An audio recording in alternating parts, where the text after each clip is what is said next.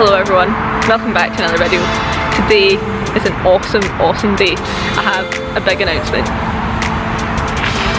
I've got a new van.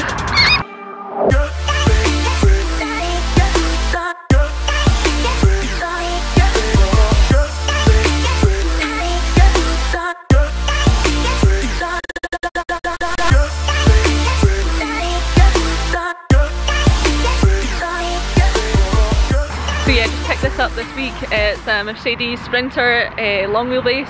It is massive, but yeah, I'm really excited to start converting it. It's going to be my own wee project. Sean's going to help out as well. Going to be the ultimate camper, mountain bike, gravel, adventure wagon. Let's take a look. So, yep, that's my seat rammed all the way forward because I'm a little midget. Little Monica, my hula girl. Yeah, that was the first thing I installed, no shock. If you watched my previous videos in my last van, Tina, I had a nice doubled in screen up here, so I've kept that and just traded her in with the normal Ford stuff. So yeah, I'll be getting that changed with getting the screen put in and also getting a reversing camera, as like I said, shiz along. So yeah, quite nice to get a reversing camera until I get used to it. And yeah, not too much else to show in here. Pretty standard. The other good thing is it's actually got 3 full seats. I've got it down just now for the wee cup holder since I'm here myself. But yeah, also in my old van it did have 3 seats, or it claimed to have 3 seats, but really it was 1 and a bit, which made for some awkward car journeys. Now moving into the back. I can never get that to open.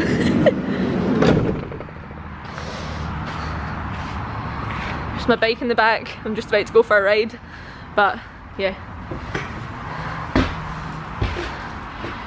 That gives you a slight idea. That's my bike there. How much more space I've got. So yeah, we've already started planning some bits out. That's why you can see the tape on the floor. So back here, it's going to be the bed with the bikes underneath and the bed on top obviously. Then I think this side is going to be a little seating area, chairs, table. And then this side, a bit of a kitchen counter.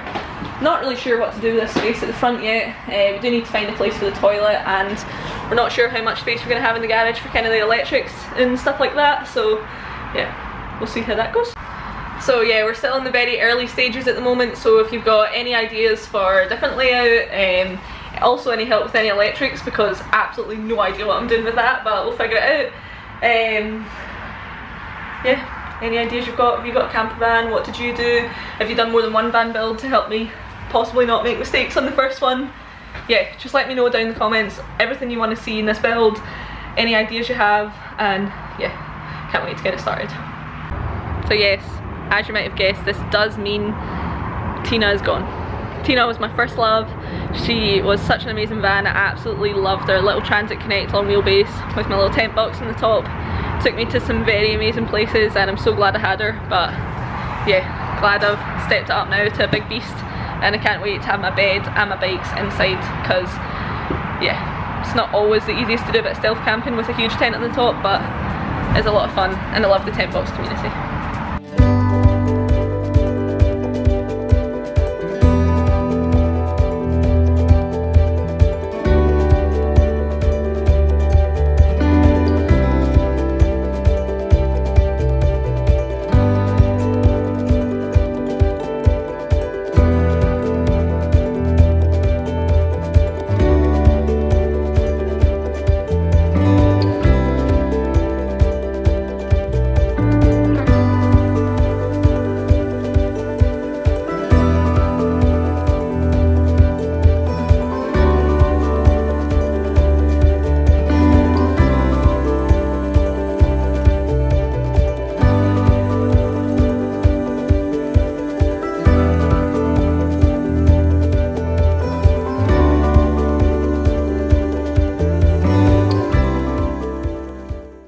Yeah, so like I said, we've just pretty much been cleaning her up. Did a wee bit of measuring the other day to see kind of what we've got, but yeah, like I said, any ideas we greatly appreciated, and can't wait for when we start building.